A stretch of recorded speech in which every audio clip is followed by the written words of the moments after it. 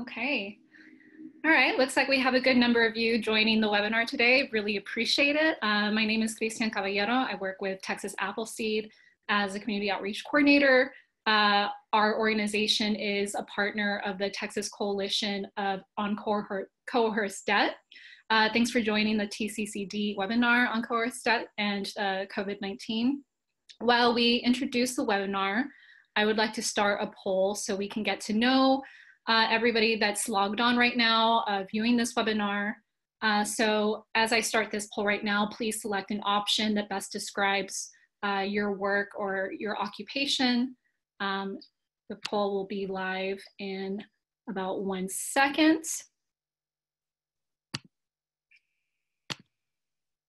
All right, there it is, it's live. So please choose whichever job description or background describes you the most. And this will just give us a good idea of who our audience is, you know, obviously what your background is and your interest might be. And then hopefully in the future, we can tailor additional webinars to our audience and who we will be engaging from now on in the future. And I'll go ahead and close that poll in about 15 seconds.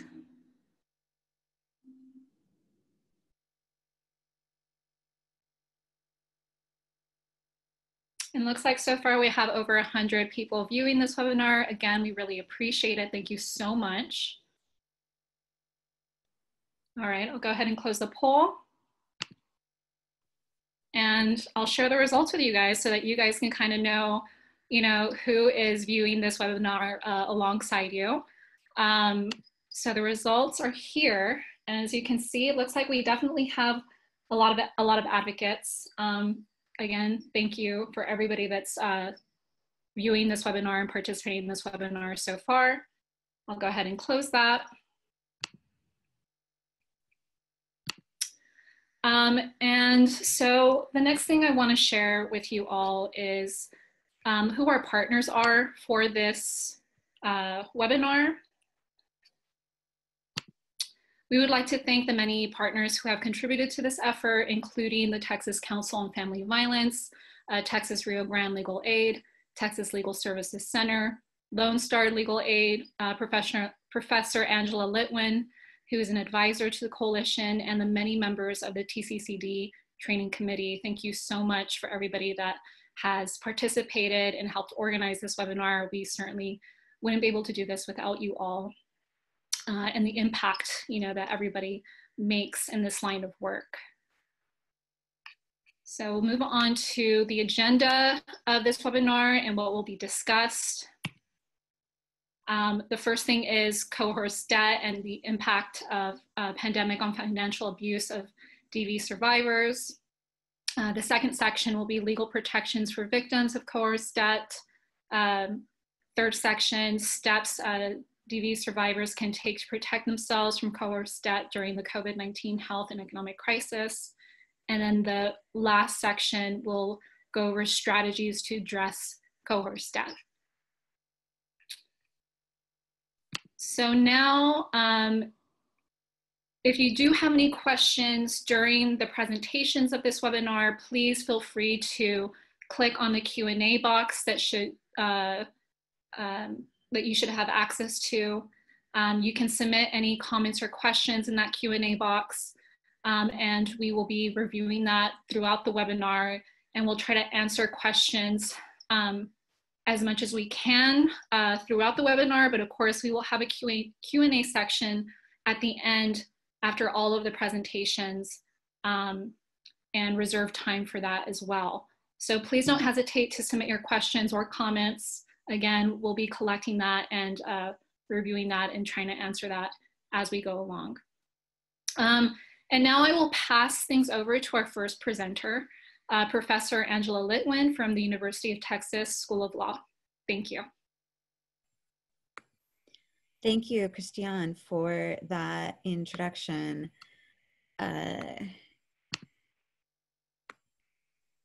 Yeah, so my job today is to introduce Coerced, provide an overview, and talk a little bit about the expected effects from the pandemic.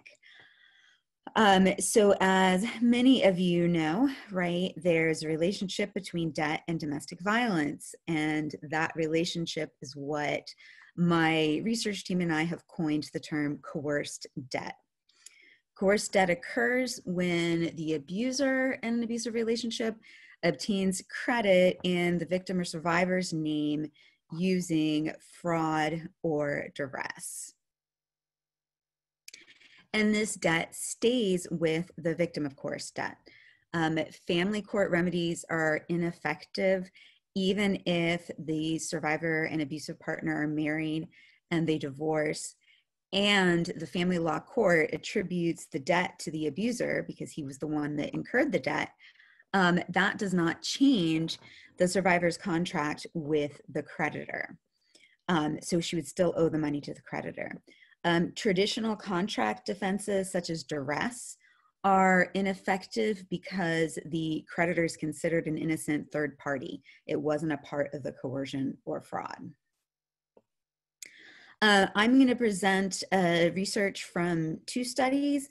First, from the National Domestic Violence Hotline Survey that I conducted with Sanchez-Adams, who's a professor at Michigan State University. Any statistics you see are from that. And then we've also conducted in-depth interviews with coerced debt survivors, and any quotations you see are from that research. Our National Domestic Violence Hotline Survey was about 10 questions, and it was administered to English-speaking female callers 18 and older, and we ended up with a sample size of 1,823. So we define coerced debt to include debt through fraud, right, sort of intimate partner identity theft, and also debt through coercion. The reason we include fraud is that oftentimes the fraudulent debt in an intimate relationship can be perpetuated by the abuse. So for example, if somebody discovers the fraud and she's in an abusive relationship, she might not feel comfortable confronting the abusive partner because of the abuse in the relationship. So our survey, right?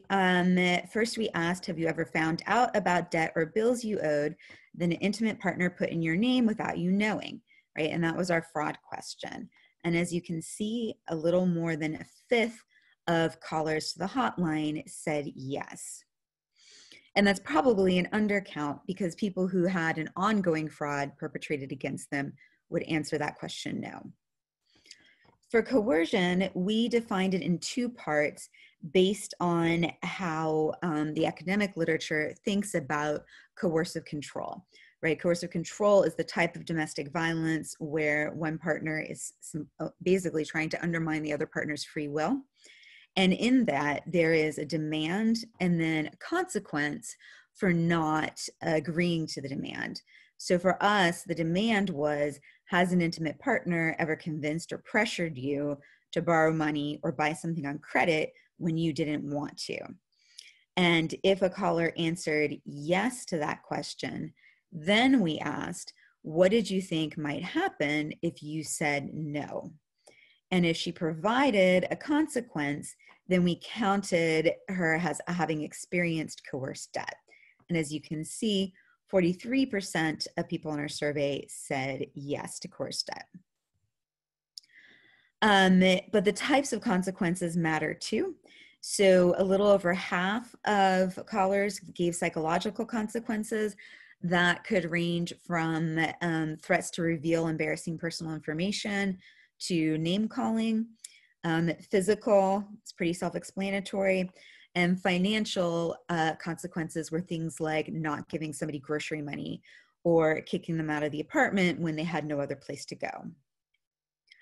And if you put this together, callers who said yes to coercion or fraud, it was slightly more than half of our sample. We also, for sort of legal audiences, wanted to sort of narrow coercion to see how many would qualify under a stricter definition that a court might use. And so when we limited the coercion consequences to physical harm, we still found that nearly a third of our sample had experienced coerced debt. And then when we broadened physical harm to include everything that sort of rose to the level of duress, it was more than a third of our sample said yes to one form of coerced debt or the other, or both. We also asked about one precursor of coerced debt, which is, has an intimate partner ever kept financial information from you? And as you can see, nearly 3/4 of people in the hotline survey said yes.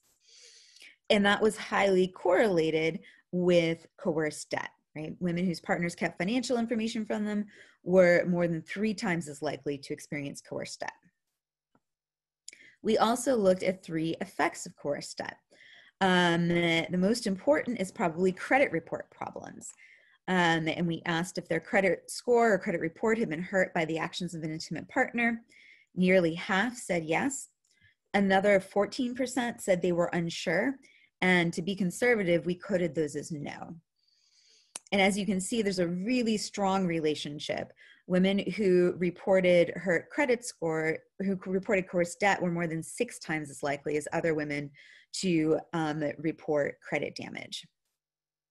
And credit, as many of you know, is now useful not only for getting loans, but for getting employment, housing, utilities, many basic necessities.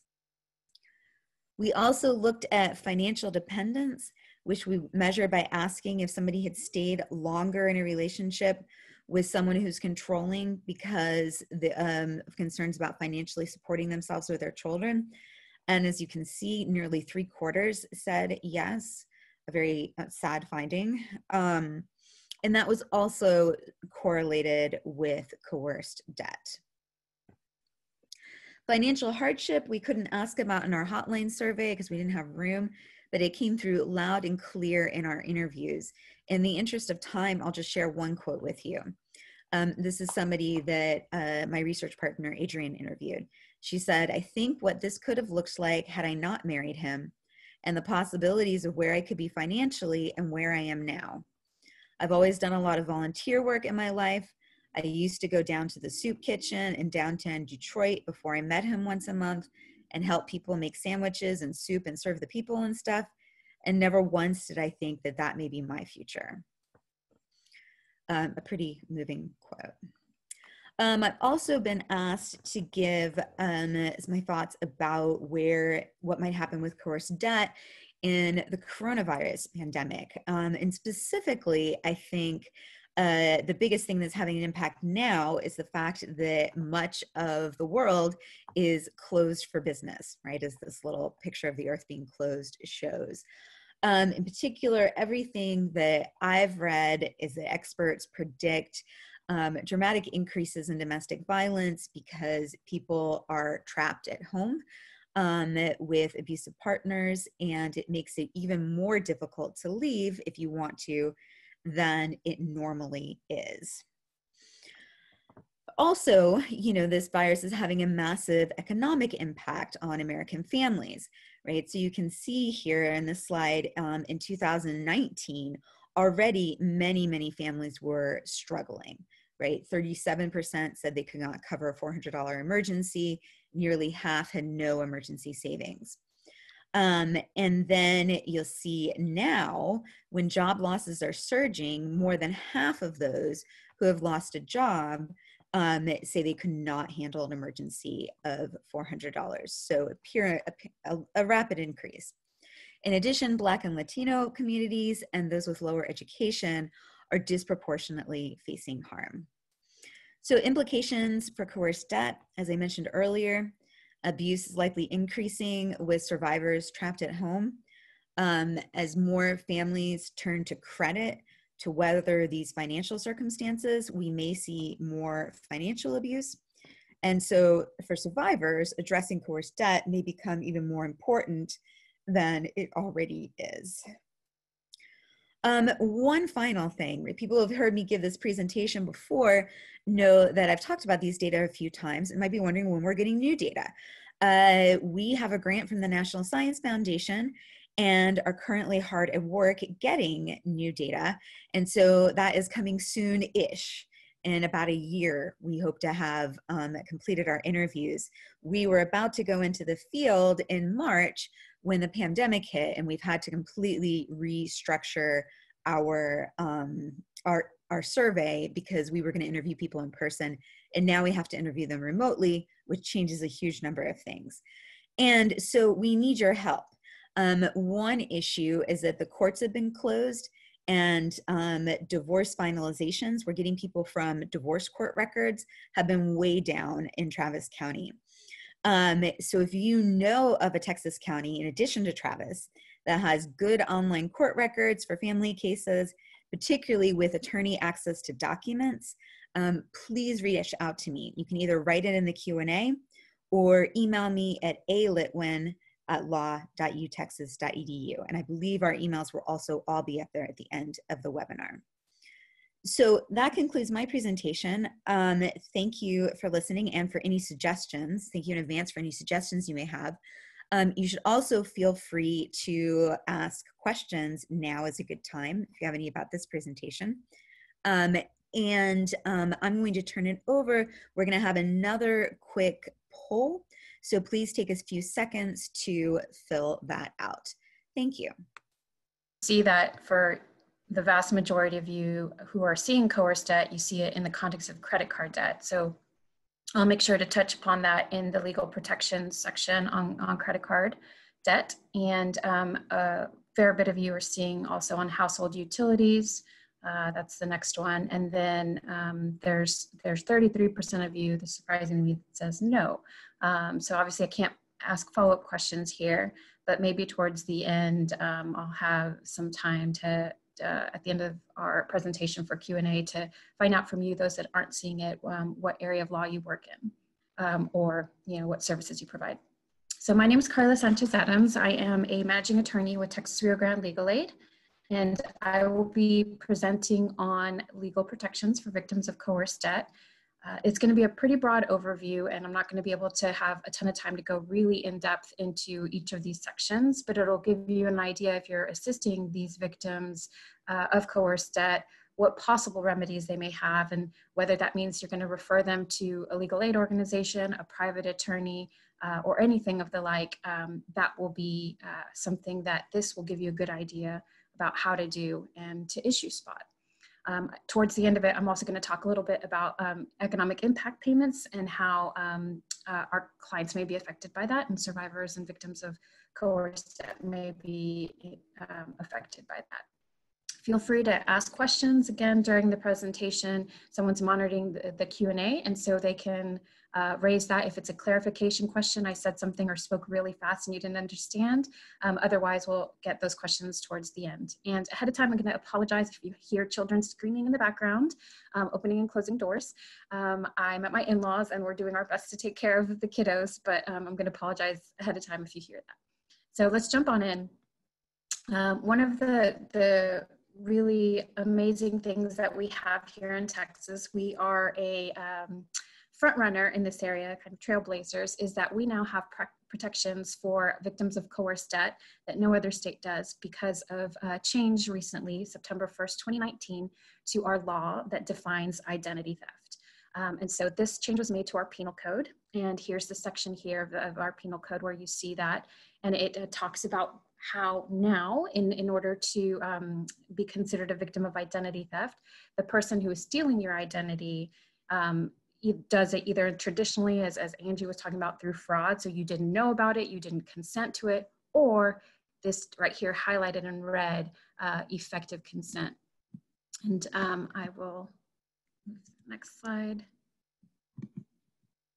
So effective consent was the change in the law that was made, and that determined that even those who were induced to open this account by force, threat, or fraud. So everything that Angie talked about, right? This duress component, this fear of consequence of if you say no, if you don't do this, ... will happen. So all of those clients and that you serve and that you see who traditionally didn't have the ability to get the remedies of an identity theft victim now will be able to if it happened after September 1st, 2019. So the law was in effect from that date forward. So if this happened before that date, you may be able to have some other remedies, but you won't have these of identity theft unless they met the traditional definition of identity theft. So this is incredibly powerful for us and for our clients, because now that they will have some of these incredibly powerful legal remedies. So these are, you know, a little bit of a laundry list of protections that they'll have, and I'll go through each one, you know, superficially. But the most powerful is this 521 of the Texas Business and Commerce Code. That is our identity theft statute, the civil one, that permits a victim of identity theft to get a court order that declares this person a victim of identity theft, and is able to, in that court order, list all of the different accounts or information that was subject to that identity theft. So that can include a car loan, a mortgage loan, even, you know, credit card debt, all of these different things. And so it is, as we say here in our slide, the most holistic relief, because in a lot of this work, for those that operate in this work of identity theft space, it seems piecemeal. You're trying to dispute with these creditors and trying to, you know, and then negotiate over here. This is a one-stop shop. You can get this court order, and then it can't be contested. So of course, for any of you that have done this work, when you're trying to dispute it and do all of these different things, they come back and say, well, sorry, you know, it's your name, it's your address, it's, you know, it's your social security, so it was you, and we sent it to your house, so it was you. And so that can be extremely frustrating for a survivor and for an advocate. And so this right here is a really powerful tool that, that now all victims of coerced debt post 9/119 can get relief for. The second is this Fair Credit Reporting Act. And this, as Angie had mentioned, credit reporting is one of the most seen negative consequences of coerced debt, right? So the impact of that on credit and the inability to get housing, employment, a car loan, all of these different things because of the negative impact of coerced debt is real. And so the Fair Credit Reporting Act is the federal law that provides for relief for those that have you know, inaccurate information on their credit reports as a result of identity theft, including other things. The identity theft protection is really strong, because you can get a block of all of that information, so it will not appear on your credit report.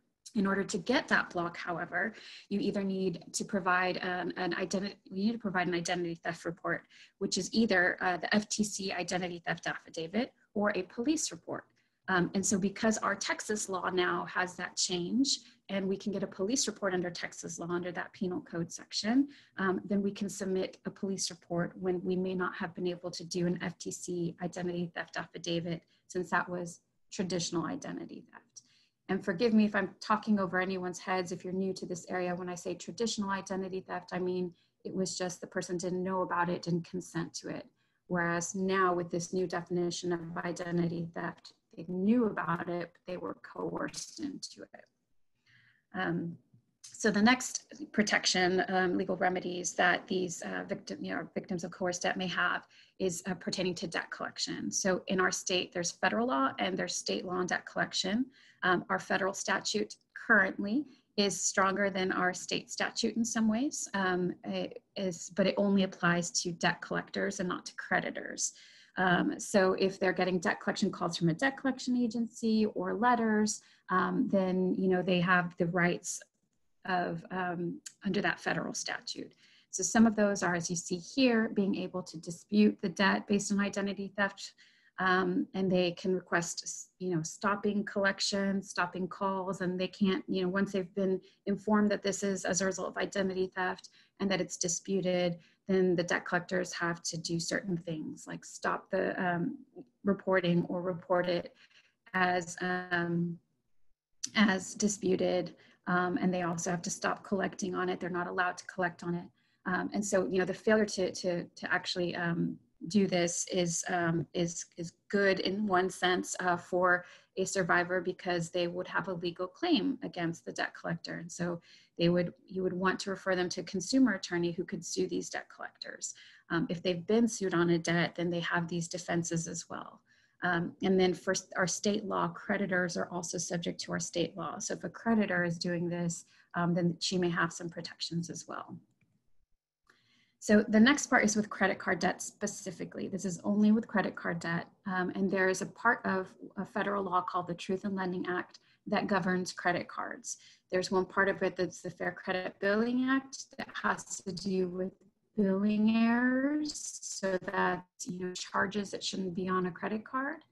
And there's another part of the Truth in Lending Act in this section that deals with unauthorized use of credit cards. So that's anything from opening a card and using a card that was never authorized, or an existing card that the abuser used to make unauthorized charges. And so this law is where you would find those different components and those different ways of disputing. The unauthorized use is pretty strong because there's no time limit on when you have to dispute. With the billing errors, there is, and then it also limits the liability of the victim to $50. Depending on, you know, if they benefited from it or used it. And so I know I'm going super deep into this, that you're like, I don't get it. I just want you to know that there are protections, and that if your client or survivor that you're helping has credit card issues, then it would be good to refer to a consumer attorney to help with that. So one important thing that you may hear if you are working in the space is, well, sorry, they were married, or sorry, they were in a relationship, and so you can't get any of these protections. And there's these cases here that say that's absolutely not true. So if you're a lawyer, and when I go research these later, you'll have access to the materials, you can read them. But just as a kind of a brief, overview of them, essentially these courts are saying that's not enough. It's not enough for a creditor to say, sorry, you guys were married, so you're responsible for, your spouse's unauthorized use. This is not sufficient. There has to actually be an investigation, and there has to be consent. So the store owner, or whoever is giving out that credit, has to actually know that this person was authorized to be able to make those charges. And then another kind of protection that is overlooked often, that we don't use enough, is there is an actual crime for credit card or debit card abuse. So if there's identity theft, but then there's also credit card or debit card abuse, and this is a state jail felony. And so that's also a tool that we can use in helping advocate for our clients, is, if they're using and obtaining with the intent to benefit fraudulently a credit card or a debit card, with the knowledge that it hasn't been issued to them and they don't have the effective consent. So again, effective consent is key here, of the cardholder. So if it's done under duress or under threat of violence, then this is something that we can help our clients, by advocating to law enforcement. Another consumer statute, it's a federal law, it's the Telephone Consumer Protection Act, and this deals with unwanted calls or texts of trying to collect on a debt that's not theirs because they're a victim of identity theft. And this is also a pretty powerful statute, and you can get up to $500 per unwanted call. So that racks up, and private attorneys take these cases. And so if the survivor's coming to you and talking about all of these different issues, this is something that you can refer the client to a consumer attorney for. Lastly, I want to talk about the economic impact payment. So at this point, I'm going to assume that everyone's familiar with what it is and how the different forms of getting it. But one of the things that I wanted to highlight is, once the payment has been dispersed, either deposited or sent by check, by mail, or you know, through a prepaid card that is now being done as of last week. The IRS is supposed to mail a letter to the taxpayer's last known address within 15 days and let them know that the payment was made and how it was made.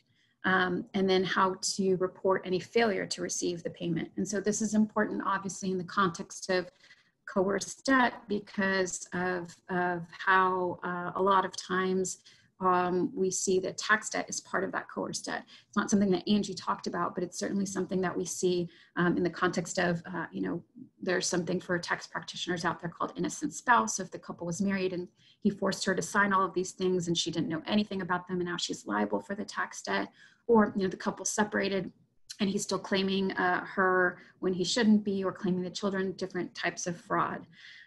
So if the, you know, one of the things that I wanted to point to is right here, the irs.gov website is a resource to go to if, you know, your client says, I got this letter, I don't know if it's the IRS. That's the first place you would go to.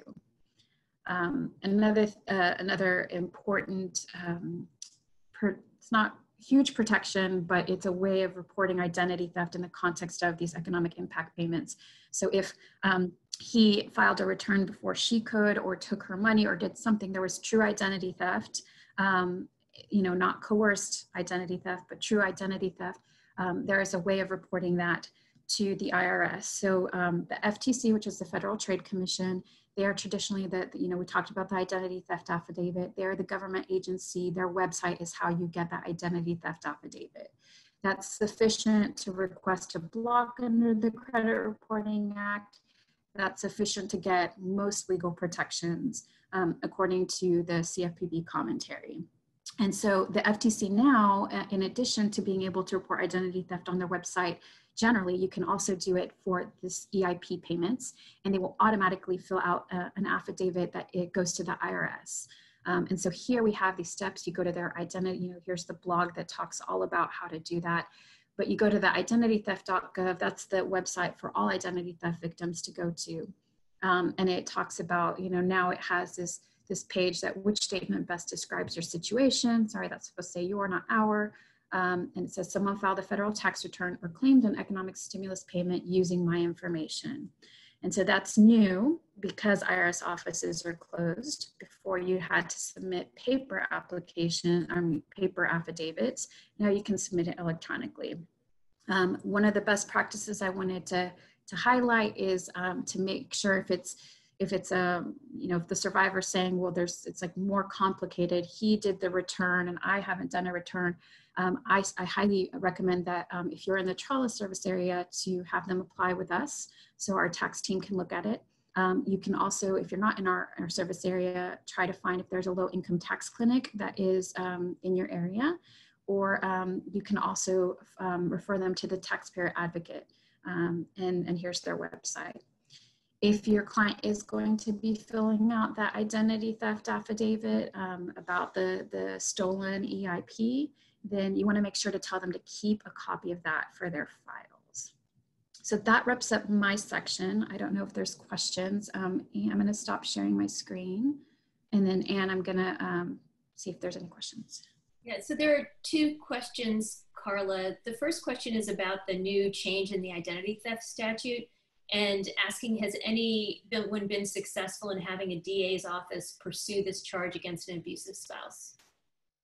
I don't know if you know of any cases. So, so the question, if it's post 9119, I don't.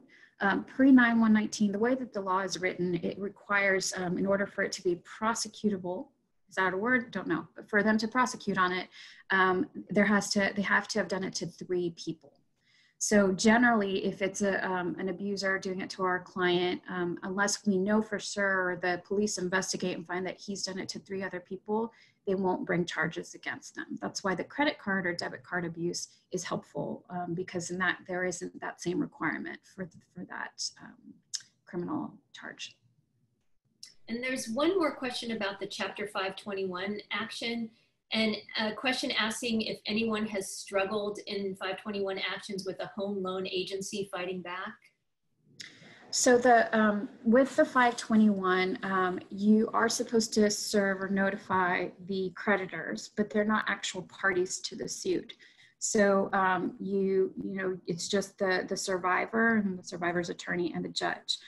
So I have not yet had a case under the new law. We are going to bring one pretty soon here, but there's no mortgage at issue in that case. So I don't have any experiential knowledge about that. There is a fantastic attorney whose name is Paula Pierce. She's a private attorney. She was a former TLSC attorney. She's in Austin, and she does a lot of these. And so she may have the answer to that question, but I have not seen that with our cases. So if anybody who asked that question wants to email me later, I can provide Paula's information, or you can look it up at the State Bar website. Thanks, Carla. Thank you. Okay, so if there's no more questions, I'll go ahead and pass it on. Great.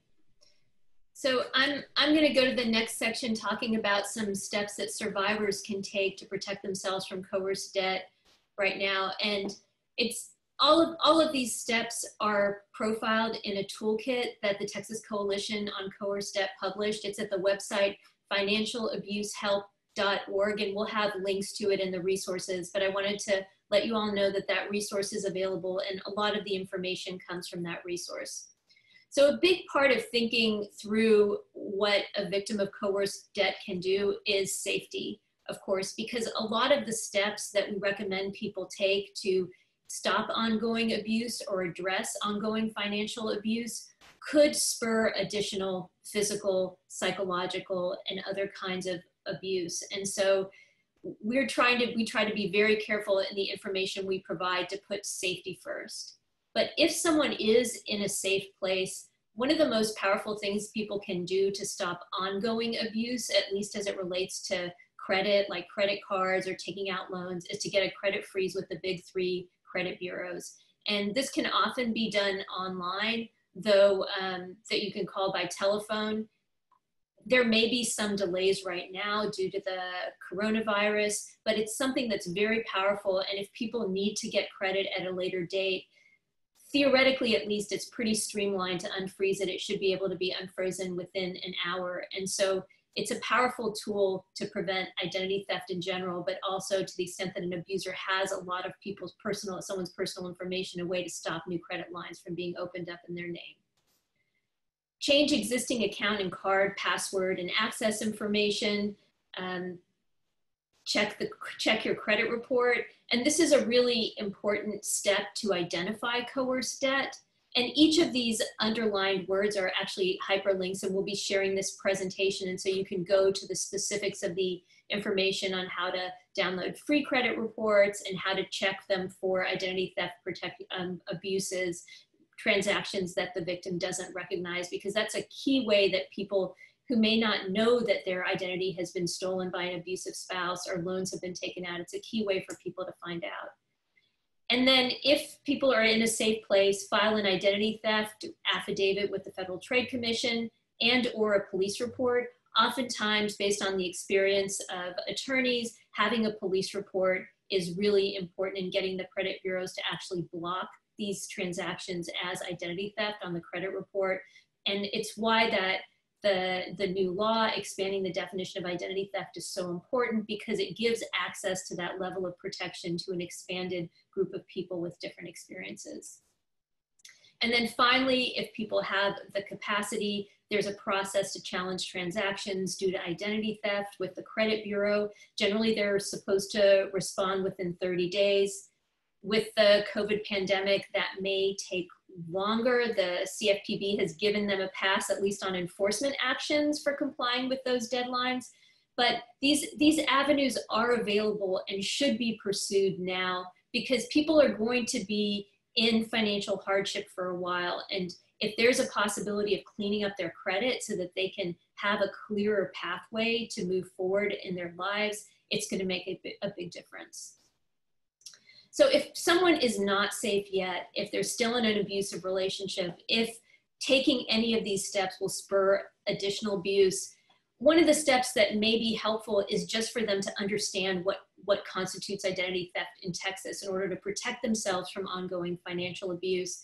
As Carla mentioned, with the new law, using identity theft information, identity information of another person without their consent or effective consent, so not only fraud, but also coercion, is identity theft in Texas, and it's important for people to understand that that's identity theft.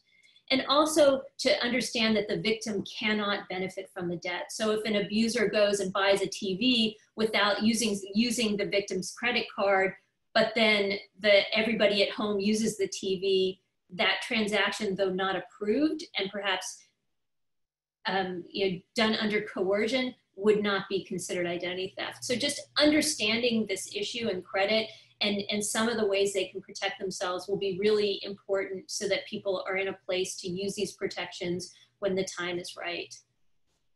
So a few tips. I think it was just last week, there was an announcement from the Federal Trade Commission that from now through April 2021, credit reports on annualcreditreport.com, which is the portal to access free credit reports, will be available weekly through all 3 bureaus, which is a great opportunity for people to keep track of their credit and to know what's really going on in a much more real-time basis than was previously available at no charge. Another thing that's really important is that individuals should not use debt management programs or other programs designed to clean up people's credit. We see this time and again in the wake of an economic crisis. These kinds of shady programs come out through the woodwork. They advertise on late night TV and they promise these great things like, we'll get you out of debt, we'll be tough, we'll negotiate with your creditors.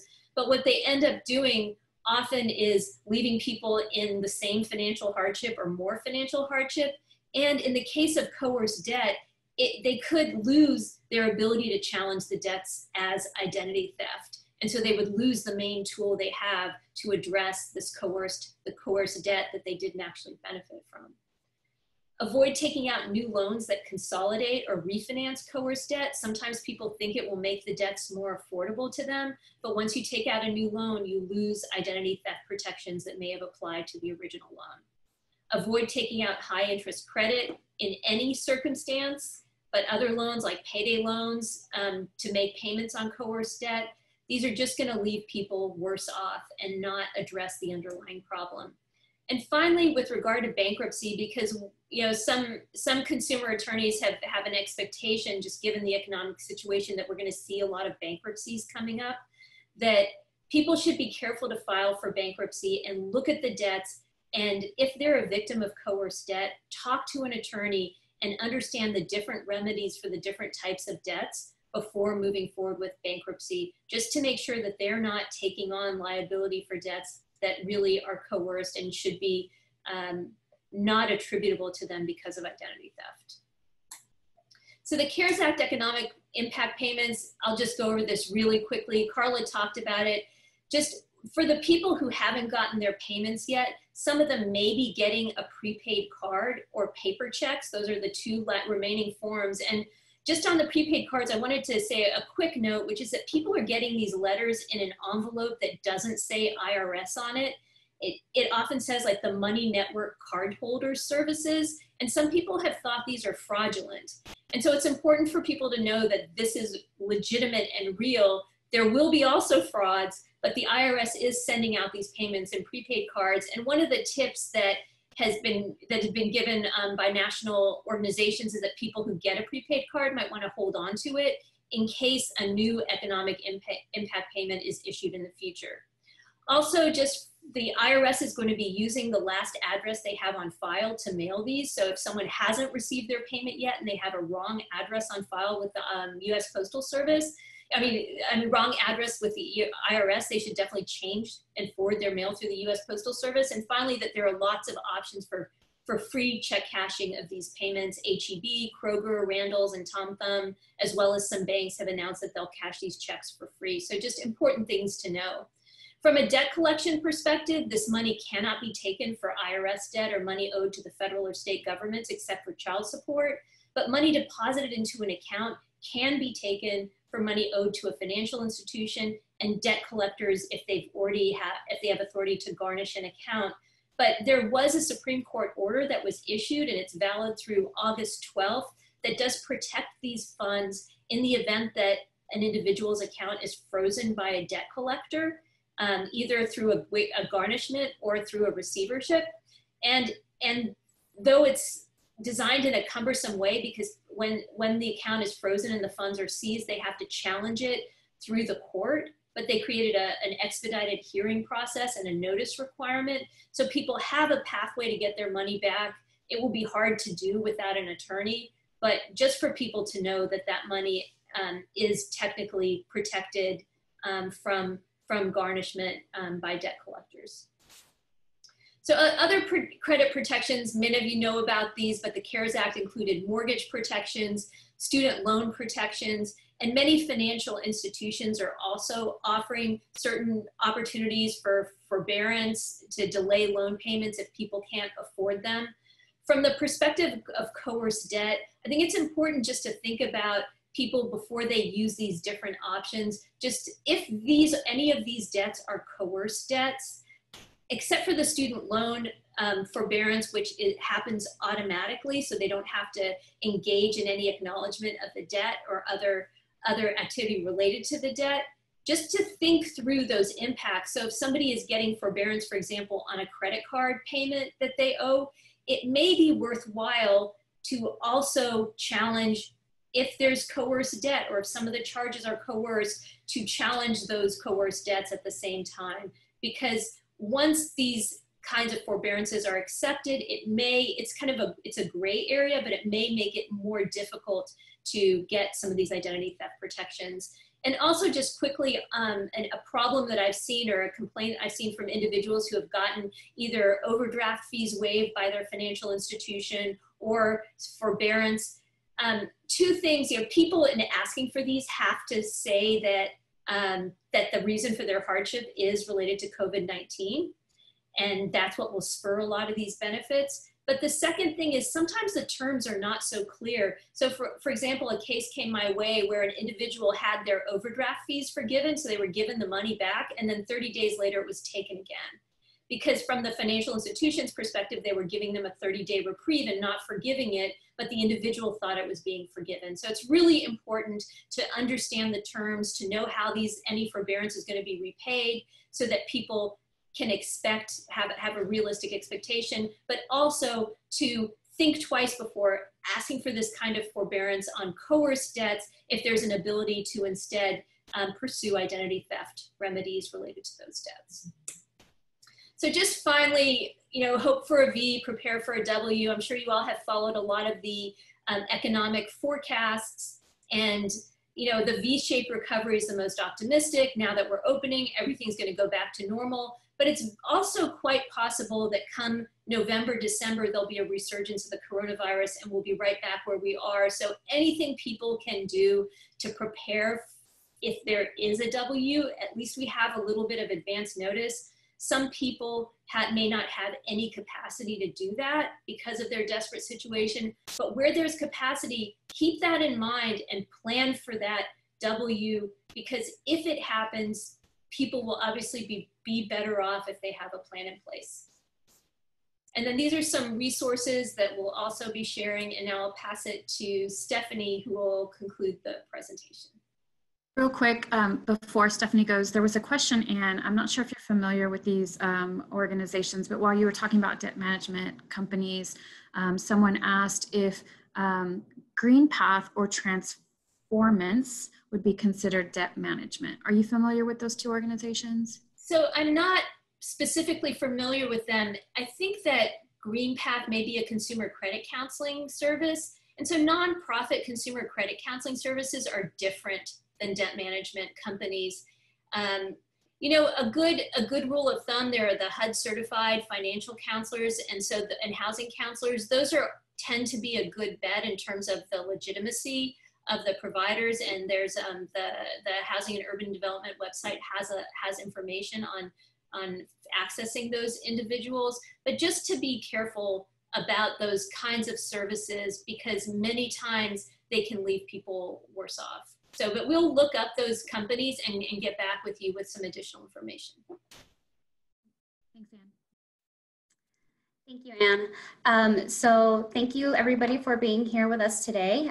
Just to sort of bring everything together, I've prepared a case scenario for me to discuss. In the interest of time, I'm not going to be gaining the answers from you all, but I'll just be running through some quick points of what we believe is important to do in these cases. So usually what I like to remind everybody is that we always want to keep a survivor-centered approach when providing services to victims of domestic violence. And with keeping that in mind, we never want our clients to feel overwhelmed by the information that we are providing to them regarding their financial situation. But at the same time, we also have the reality from what Angela described, that 43% of people of domestic violence survivors are also identifying that they're victims of coerced debt.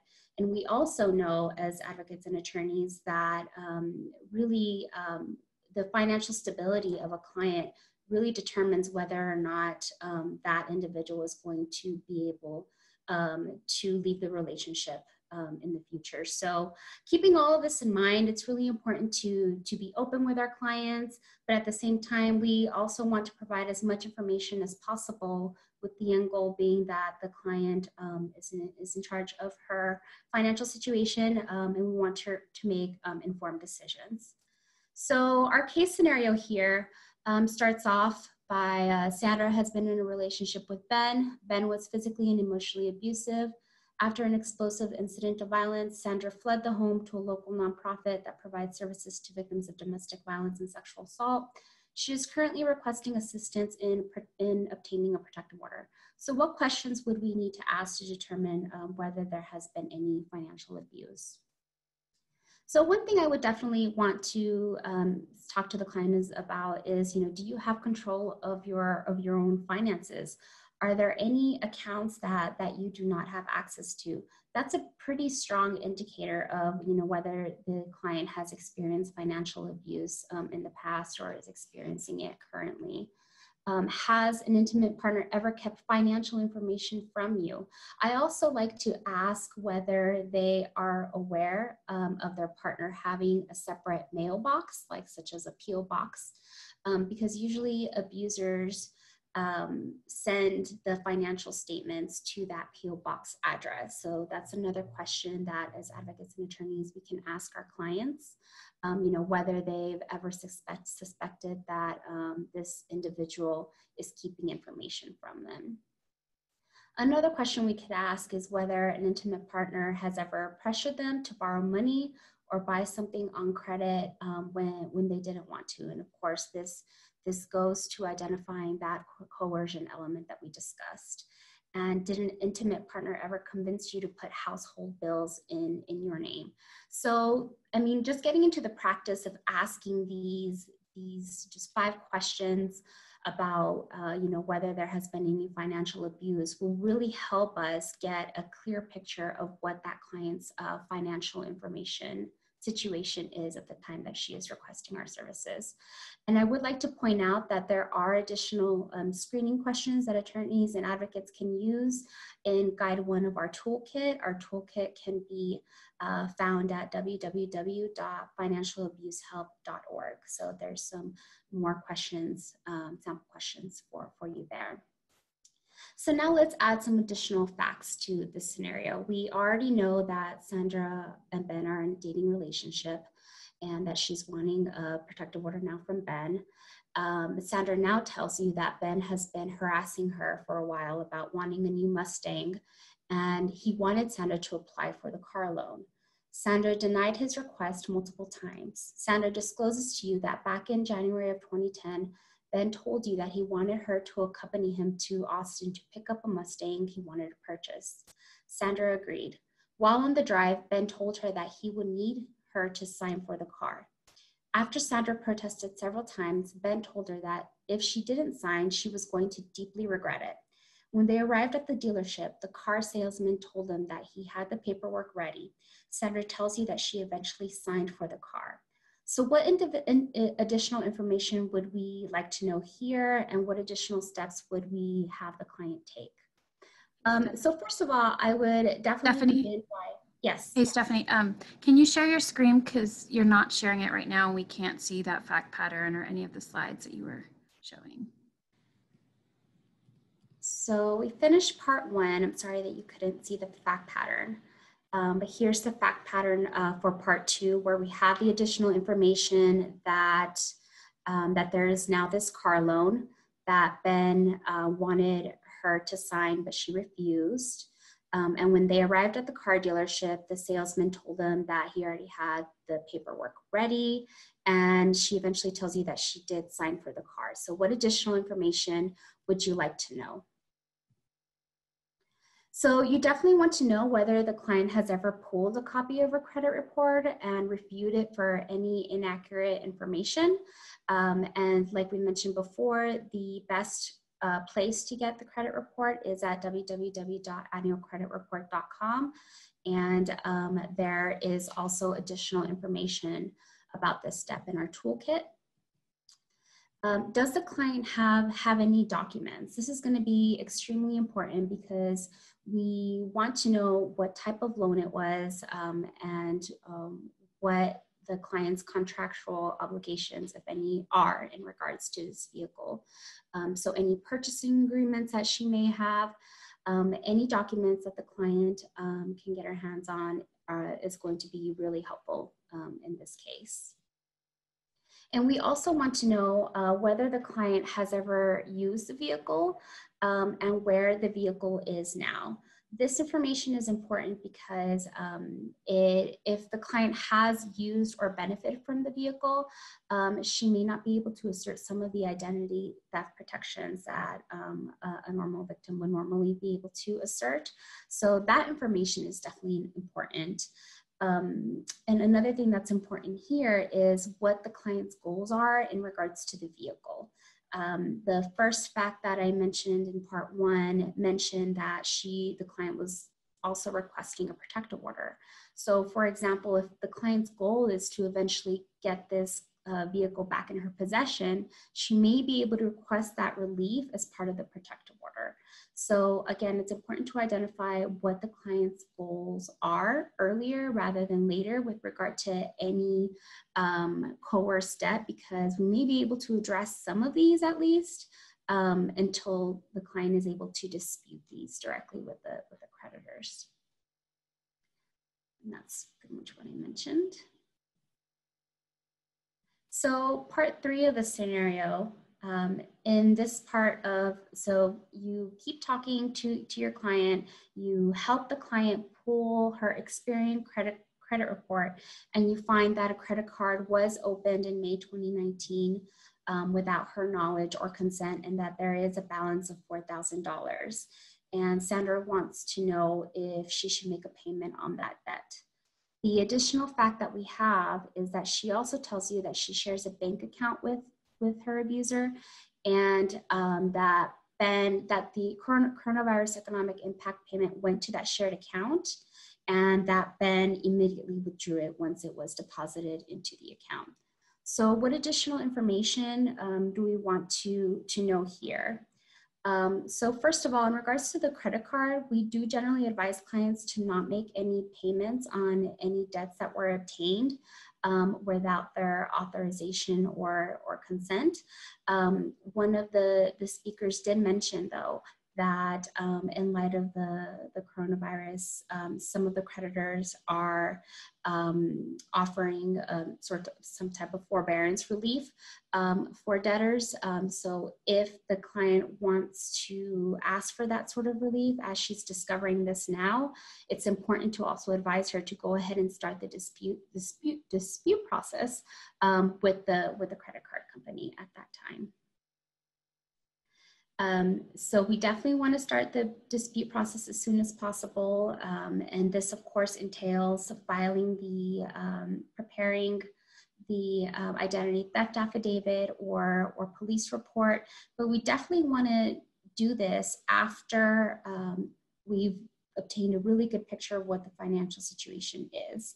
The case scenario mentioned that she was only able to get her Experian report.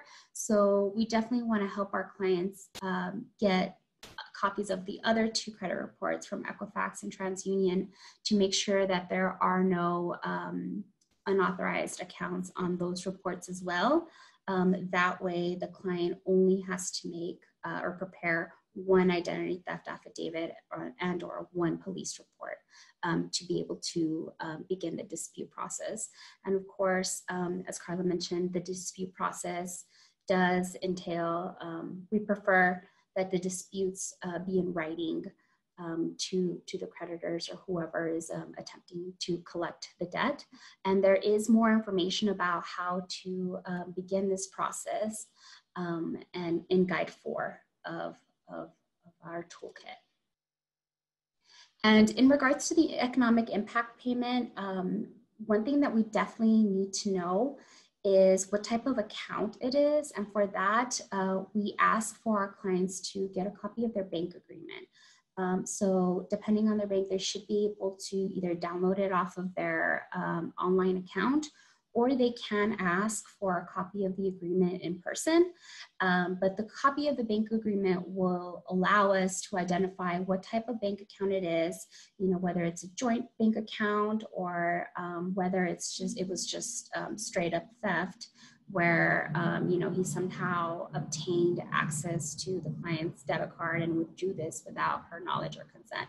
So that's going to be really important because we think it's going to be harder to make the case if it's a joint bank account that it was theft. I think that's a little bit more of a difficult fact pattern. So with that, I will go ahead and turn it over to Christian. Okay. So of course, this is where we encourage you all to submit any additional comments or questions, especially in regards to all the presentations you just saw.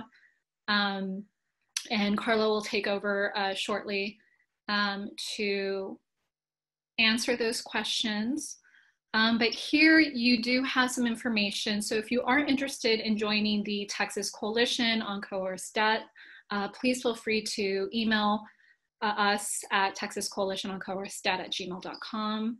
A great resource and tool is the Coerced Debt Toolkit.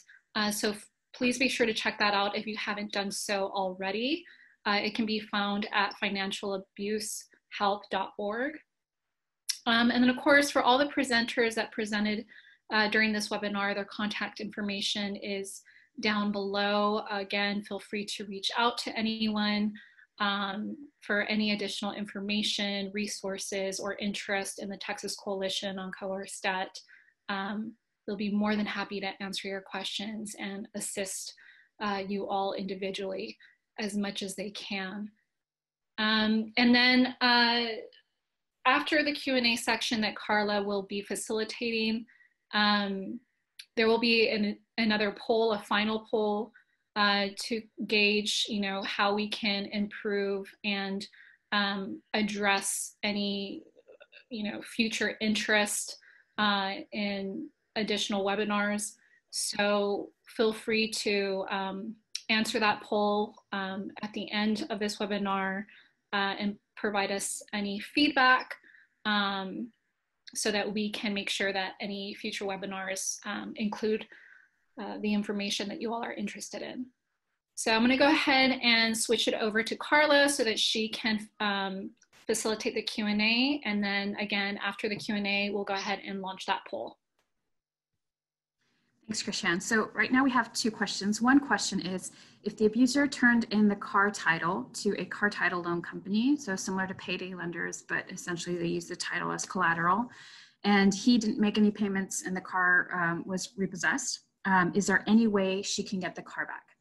So this is difficult to answer because more information is needed. Is she on the title as well?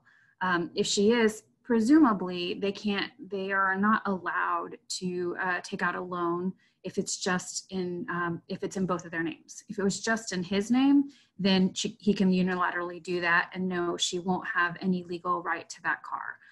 Of course, it depends on if there's a divorce decree or something else that gave her possession of the car. Still, the title company would likely have superior title, and it would be very difficult for her to get it back. Again, if they were both on the title, then there is probably a legal claim that can be made that there was no consent. She didn't sign to it, she didn't know about it. And if her signature is on there and he forged it, then fraud. So it depends on, obviously, on the specific facts of that situation.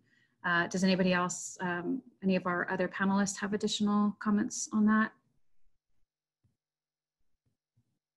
I'll take that as a no. The next question is, what if the client hasn't left their intimate partner? Wouldn't filing a police report cause problems? What should they do if they're not ready to leave, but they want to repair their credit? So yes, that was one of the things that Anne talked about, that safety is one of our primary concerns, obviously. And there's two components to safety. There's a physical safety, but there's also obviously economic safety, because as we know, people won't leave if they have nowhere to go and are economically insecure. So in our toolkit, we talk about all of those different things and those considerations and how to become physically safe first. If she's not ready to leave, you're going to have a huge challenge with filing a police report, absolutely.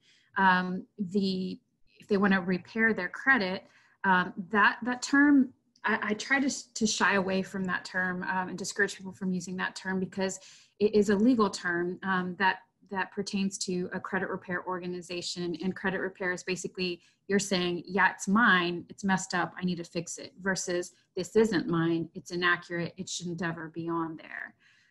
So one step is to prevent future coerced debt, even if she's not leaving, is to prevent future coerced debt. And that could be by getting a security freeze, which is what Anne talked about. And you can find more information about that on our toolkit, or you can email any of us about it. And the other thing is to, to just be able to know what is on her credit report, and what is on that is as a result of coerced debt, where she may be able to dispute and get that removed or blocked, and what is hers. And if some of that is not hers, then figure out, are there timelines? So when does it need to be disputed? When does it need to be reported? Some of those things, and talk through that with her and let her know, you're going to lose these protections if you don't dispute it within this certain time period, but you have this time period to decide what you want to do.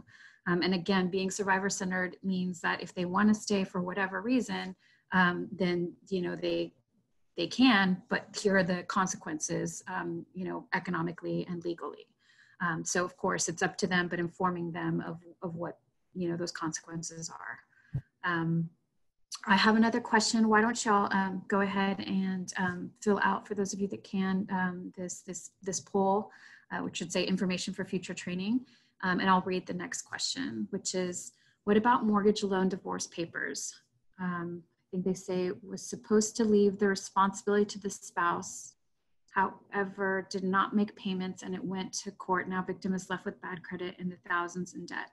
So I'm assuming that this means that the husband was supposed to make payments, even though the wife was awarded possession of the home, and he didn't make the payments.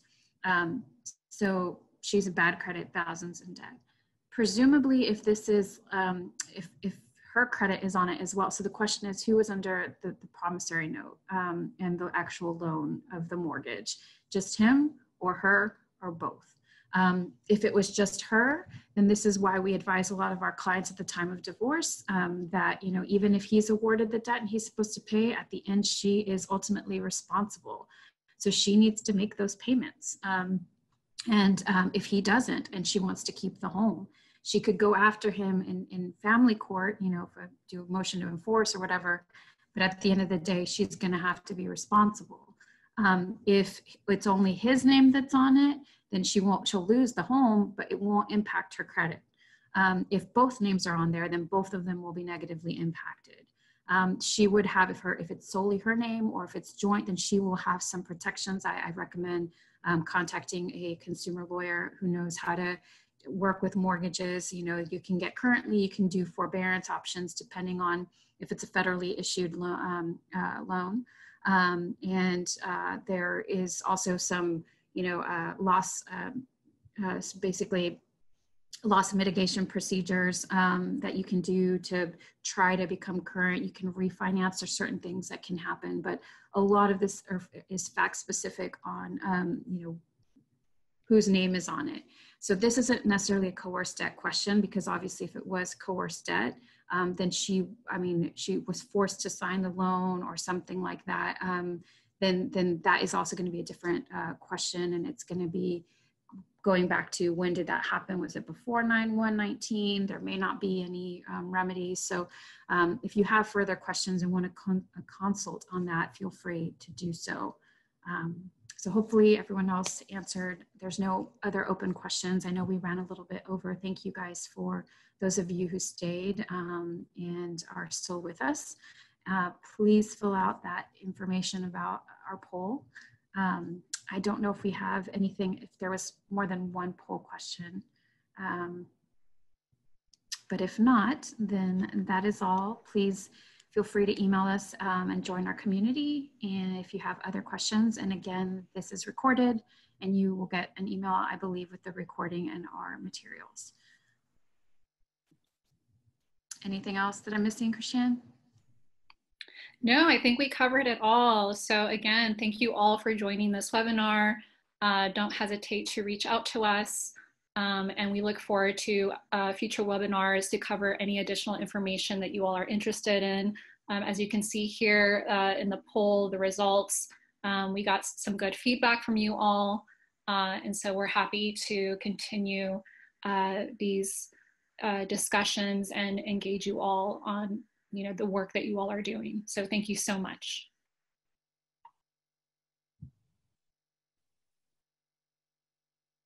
Bye, everybody. Thank you for joining us.